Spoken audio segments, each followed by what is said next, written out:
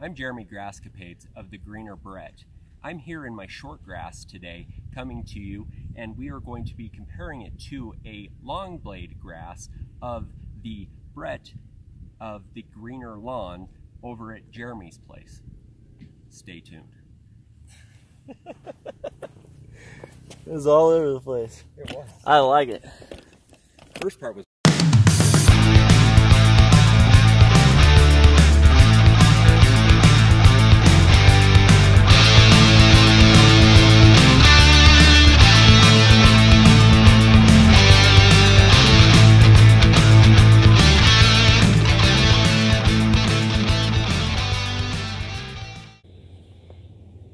What's going on, guys? So we're headed over to go see Jeremy. Gonna show him how to actually mow his lawn. So got the old John Deere in the back of the truck. It's time to hit the road. Note to self: don't try to put that thing in the back of my truck by myself again. That was awful.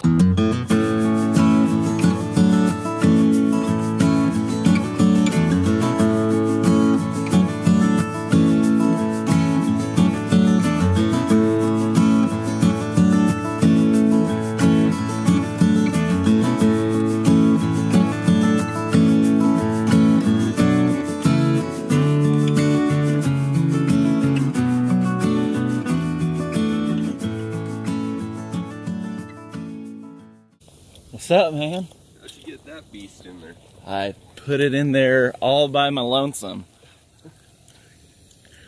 I can tell you, I won't ever do that again. I bet. It's a lot heavier than you think it is. Oh, I know how heavy that thing is.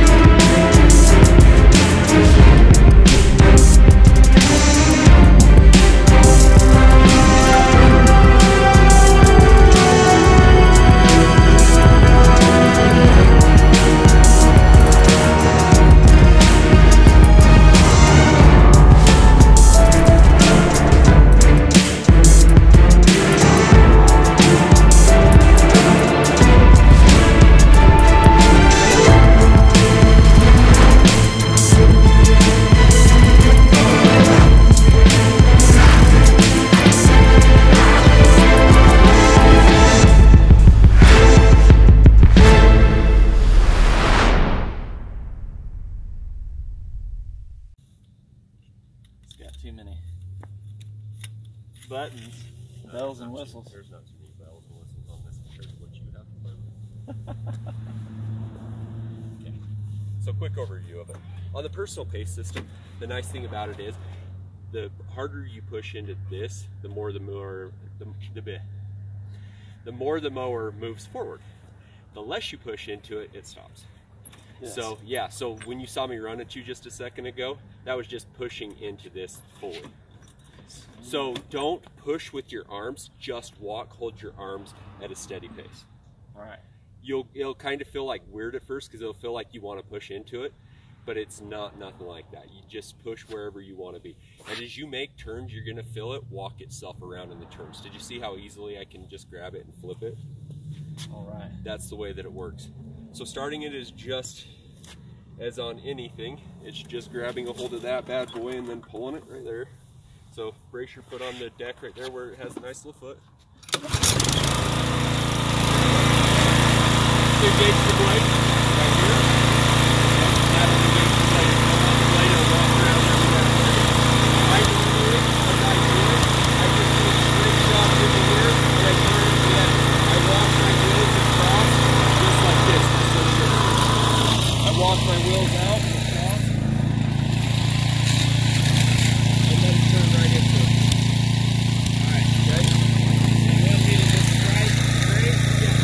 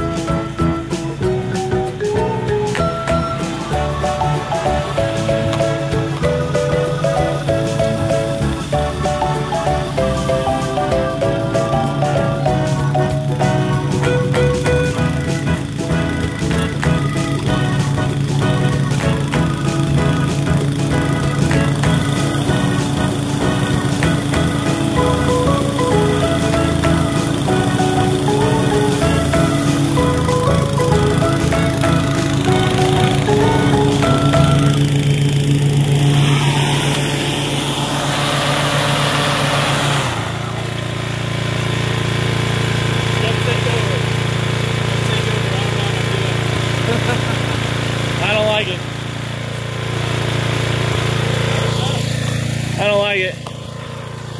I like my, that thing right over there. See that? Right there? In the back of that pretty looking truck? Yeah, that's what I like.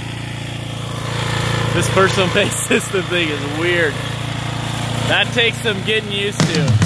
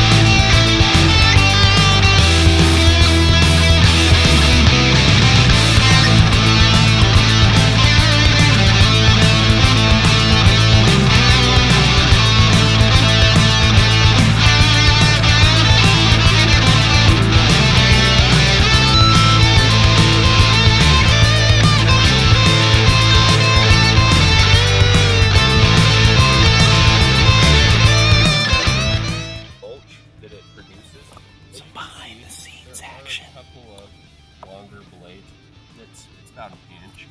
It does shoot out some of the old dead grass, stuff like that. But for the most part, mulch should be super fine. And coming out of this Time Master, it does look pretty good.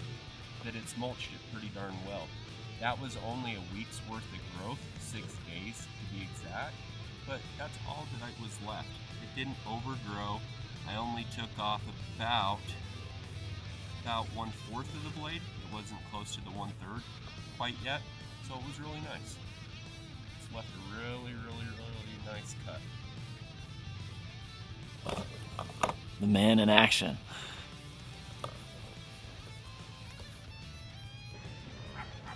Glasses are fogging up on me. Getting nervous. Technical difficulties. I'm out here with big time YouTube. That's right. International superstar. After all. He's been cute in Australia. And India. In India. Yeah. You know, the Indians love short grass, apparently. That works. Got a big following. That works. Let her rip, tater chip.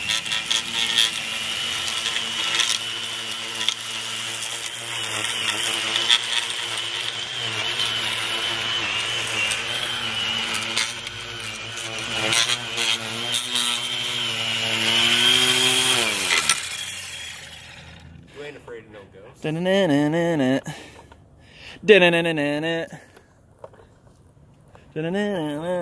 Ghostbusters! Alright. Something strange. I'm about to strap on the Who are you gonna call? These. This is the strange thing, and it's playing with my stuff.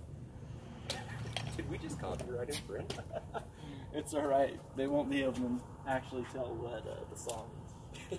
Not on our renditions by any means. Alright.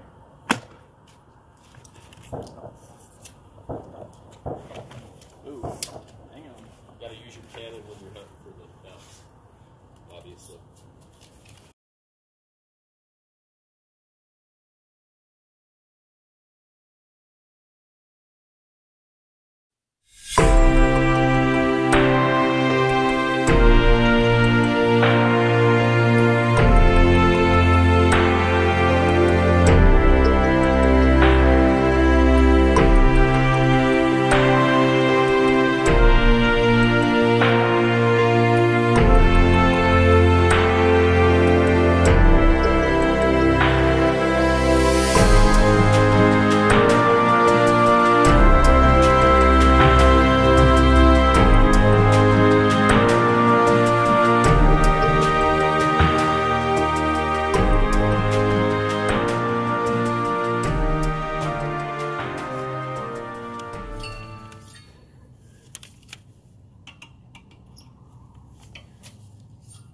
Tell me when you're running.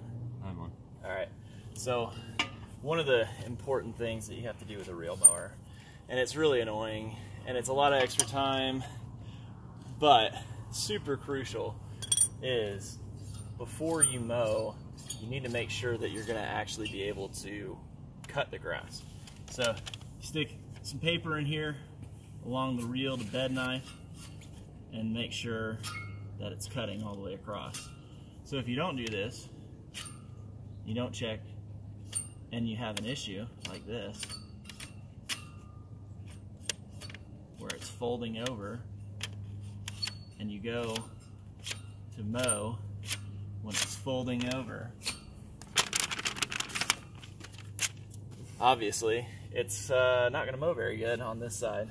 So really quick and easy, there's adjustments up here on top. And you loosen a bolt and then turn this adjustment.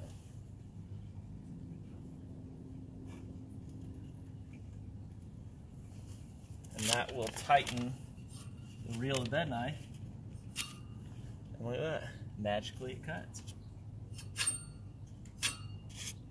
And for some, that's magically delicious. That's right, bam, too easy, right? Tighten her back up. Does it have an adjustment on both sides? It does. Pretty easy. Like I said, you loosen a bolt, and then there's these two knobs right up here on top. I don't know if you can see them right now, but tighten those knobs. The tighter you tighten them, the tighter the clearance between the reel and bed knife is. If it's too tight, loosen it, obviously, and you'll increase the distance between the reel and the bed knife. And there we go. Easy enough. Yes. Hey, cue the montage.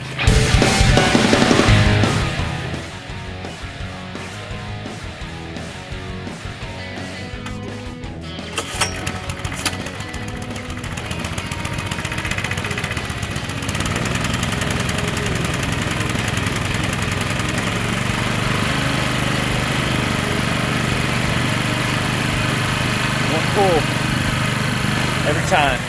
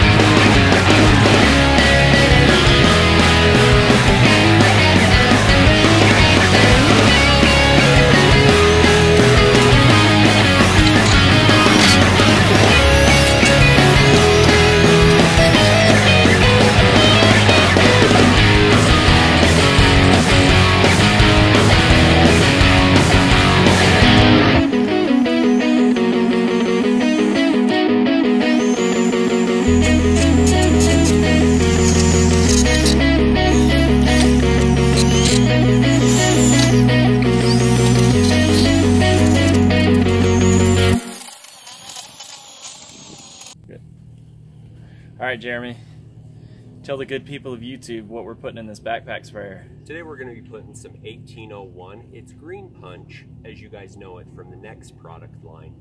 What it is it's going to be a nice shot of nitrogen in the fall time to give us a nice green boost. It's going to drive our roots deep with the RGS that it has inside of it. Has a little bit of iron that will give us a great greening up. It'll really help the lawn going into the fall time, and it will help through the drought times that we're about to go through.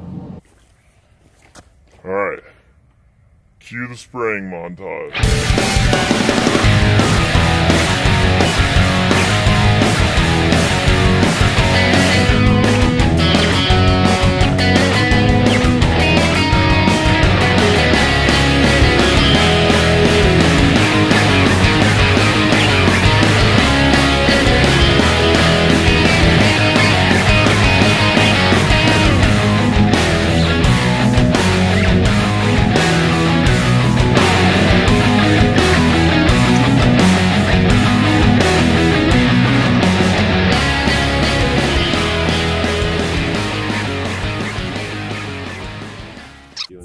This is like some deep diving behind the scenes, greener lawn episode today. I think I learned that one from the LCN, honestly, because he's wearing them in his garage all the time, and I thought, why would he be doing that? And don't know for sure, never have asked or never been told, but that's what I honestly believe. All right.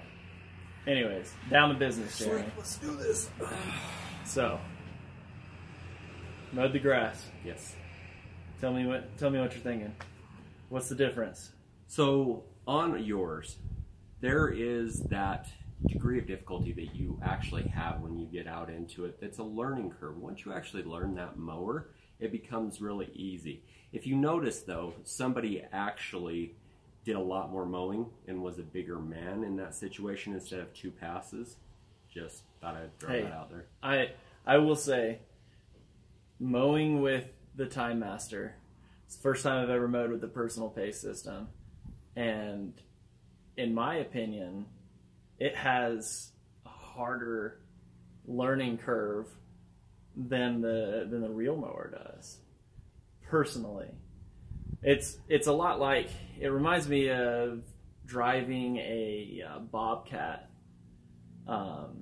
for the first time, or like a zero turn mower, anything that has those kind of controls to it, where their super minute adjustments moves the mower really fast.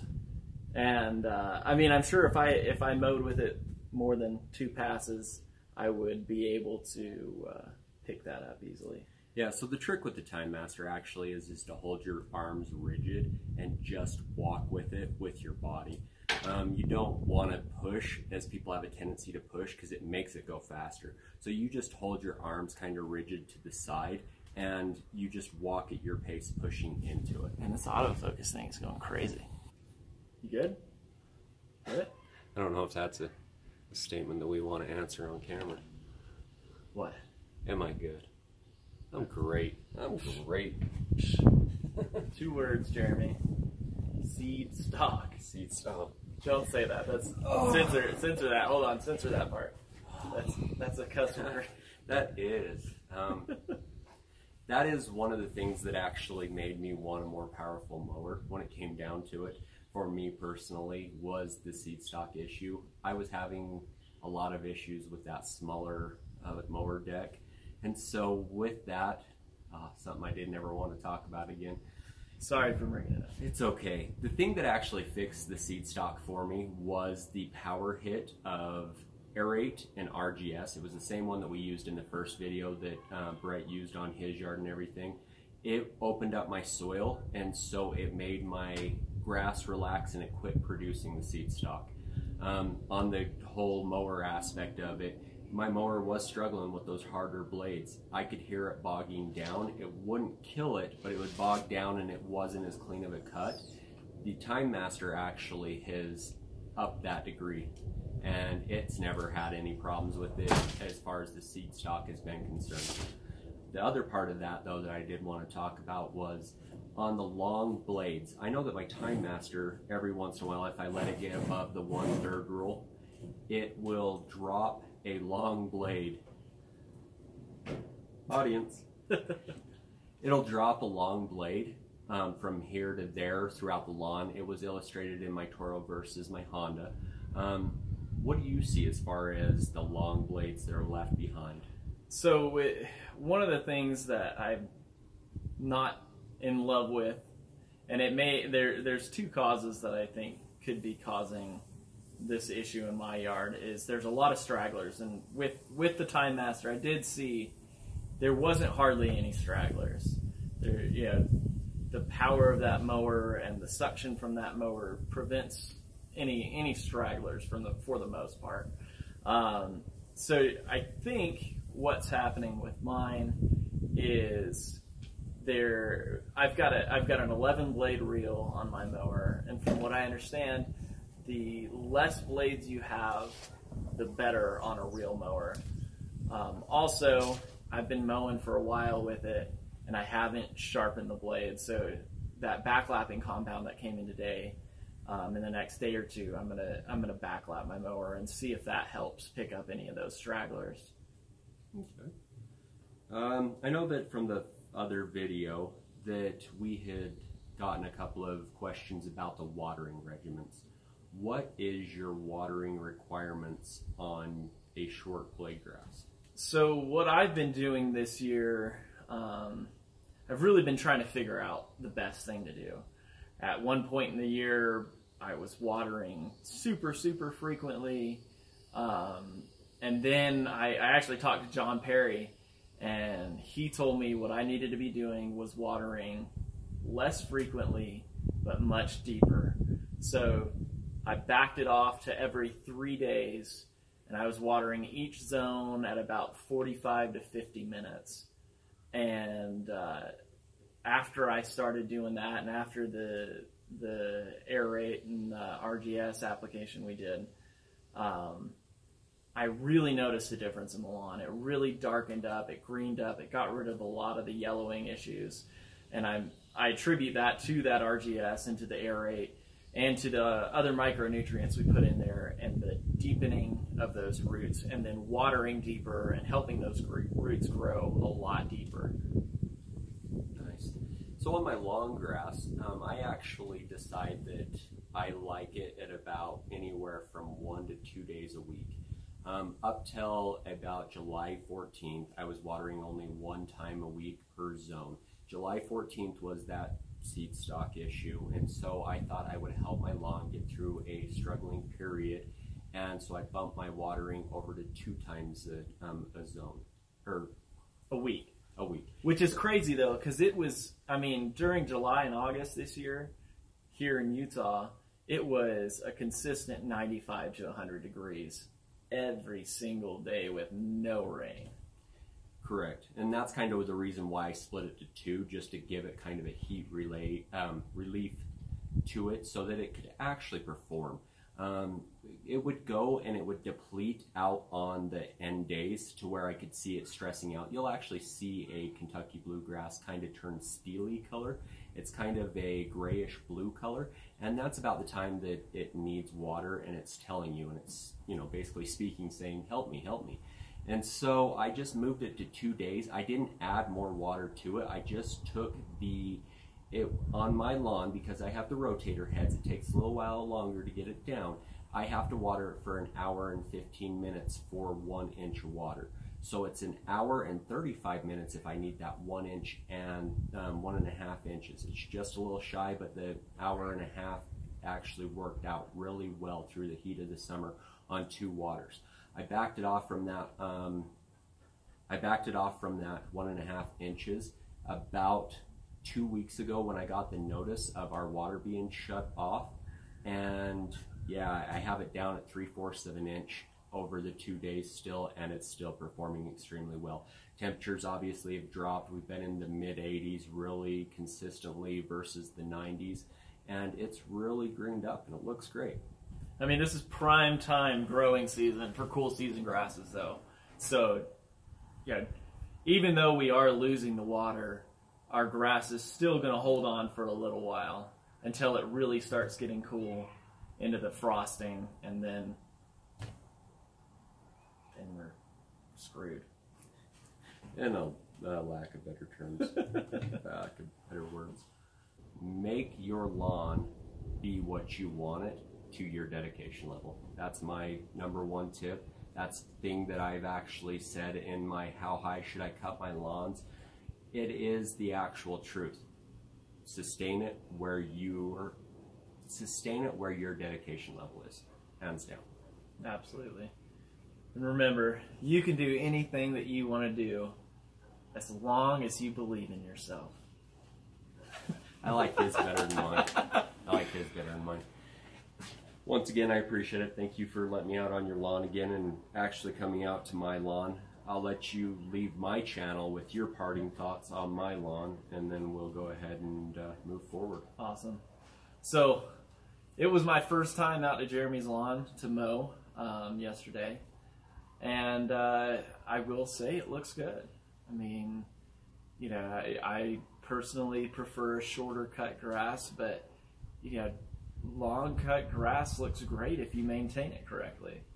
You know, and that comes down to the same things that we've been talking about, you know, with short cut grass, is you still have to mow your grass regularly. If you want your yard to look good, short or long, you have to maintain that 1/3 roll. You have to mow it regularly.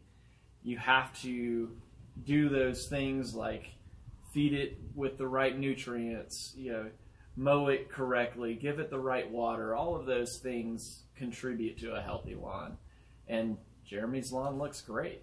You know, obviously you guys like how his lawn looks. I did enjoy coming out there and seeing some of the stuff that he's doing. You know, he's got some different equipment that, you know, maybe I'll look into getting down the road. But yeah, I appreciate you letting me come out and play with your toys and check out the lawn, and hopefully it's not too long before we do it again.